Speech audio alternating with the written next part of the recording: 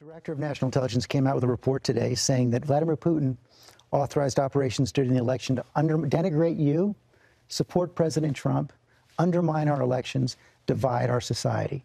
What price must he pay? He will pay a price. We had a long talk, he and I. I know him relatively well. You said you know he doesn't have a soul. I did say that to him, yes. And his response was, we understand one another. You talked to Putin last week. You had a busy week last week. A pretty busy week, yeah. Busy week and a half. Do you respect Putin? I do respect him. Do you? Why? Well, I respect a lot of people, but that doesn't mean I'm going to get along with him. He's a leader of his country.